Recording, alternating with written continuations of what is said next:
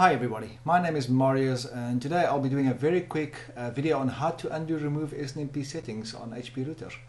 The reason for the video is very simple. I've seen a couple of mails float around recently around customers trying to remove some lines of code. And the reason for that, I believe, is the following.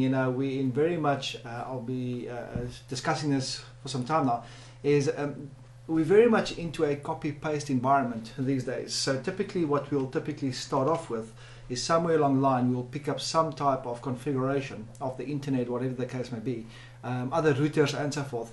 And typically what the customer or a user will do from a configuration point of view is look at what they want to do here and say, okay, yeah, I need write at the moment, I need read, of course private and public, SNMP agent version 3 at the moment, SNMP agent USM, so I'll create a user call for v3 called user v3 doing network administration.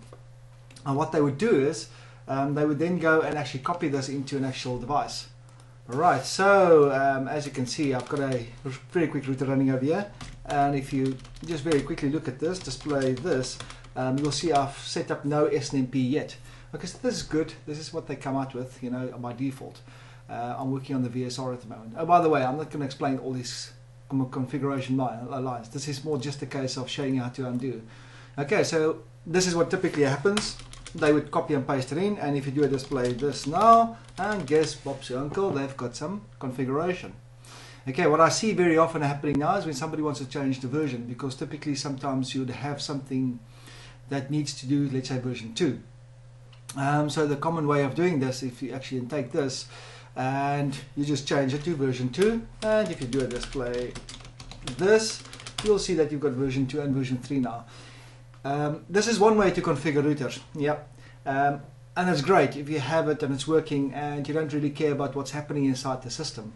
Okay, but it could be dangerous if you want to start removing or changing some of these settings.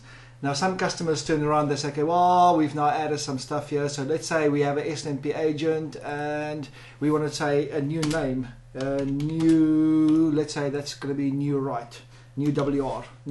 Okay, so that's created there, and so say display this. What we've got now is we've got new WR for write and we've got private. And they say, okay, but now we have to undo this.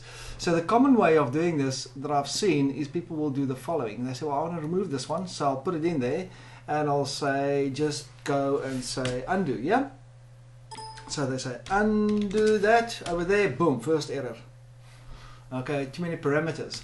Now that's the next step that they'll do is they'll say, well, let's remove the parameters, and say, well, there's nothing else there. Okay.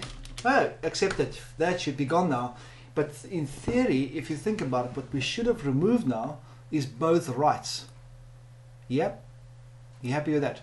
So this poses a bit of a challenge, simply because if you think about it, if you actually, now we're on CLI. So yeah, we're working on CLI.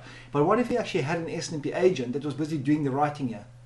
That would lose connectivity, because the very next line then would actually then be the case there's no writes, whatever. Right, but luckily for that, to make sure that this doesn't happen, the engineers actually thought about this, R&D engineers. And what they said was, well, you can't remove it by the word write. Okay, you can't remove all writes to this. So the way you have to remove it, right, is not with the word write, but you actually have to use a keyword private. Okay. Once you do this, okay, and you do a display this, you'll see that it's now only new WR that's available. Okay, so this is what I see people get stuck with, because what they typically would do is they would take this and say, okay, I want to make some changes to this, yeah? And they'd say, okay, control copy it. Some people would do this, boom, okay, right click to copy. Anyway, if you're copying a lot of information, be careful of that there. But sorry, I just have to get back to my notepad again. So some engineers would basically start off with a blank page. They want to edit this, and they'll start off by saying, okay, I've got the old, I'm going to create the new, and oh my word, I keep on doing that. That's it there, and we say Control V. That's what we want to put in there. Okay, that's the new configuration. Let's just add this a couple of times, and they'll create a new one. And they say, okay, how do we edit this? Well, I want my SNMP agent to be there. Remove that. Okay, so I'm not going to copy anything about that. My local engine ID will stay the same, not going to change that. Okay, so maybe I want to make some changes to this one, I'm going to make some changes to this, I might make some changes to this guy here, and some changes over here. So this is what a lot of people would do. A lot of engineers, they would say, well, undo, we know this is not going to work, yeah?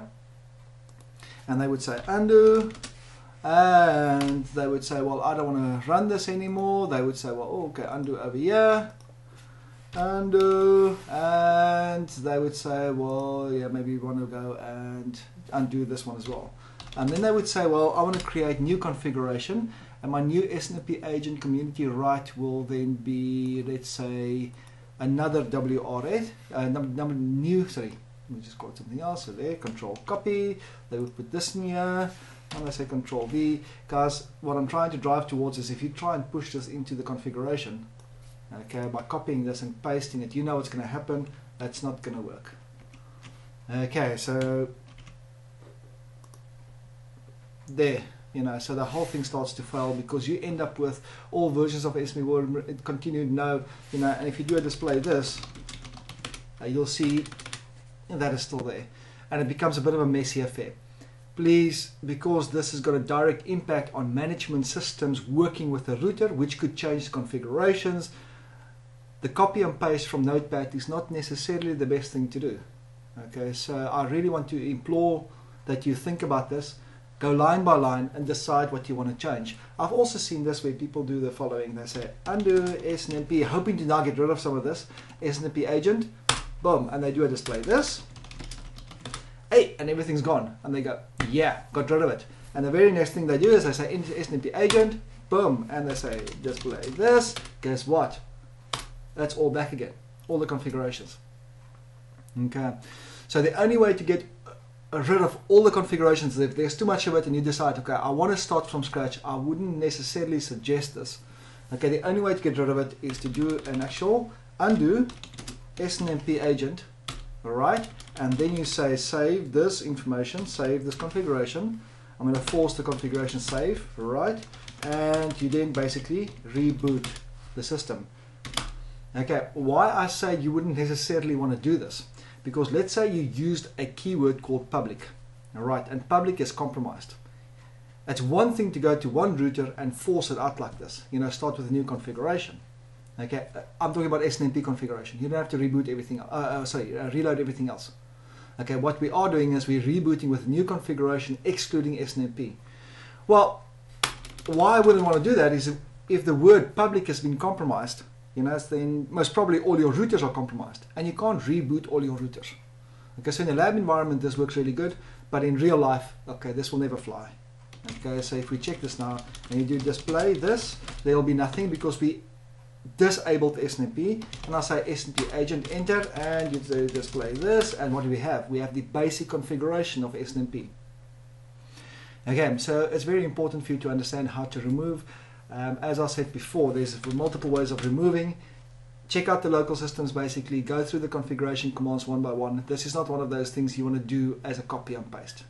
Okay, that's just my advice to you. And if you do start to undo, you know, like your SNMP agent community, know the fact that you can't necessarily use the keyword right, because if you had 4 or 5 different rights in there, one for your management system, one for your local user, and so forth, right, what would basically happen is if you remove all the rights at the same time and you're working on an SNMP agent, right, or system, you basically lose connectivity for the very next line. It's like the old idea about the access list, you know, deny any at the end, and you only permit the first line, which doesn't include telnet. Guess what happens? You lose connectivity. Same thing over here.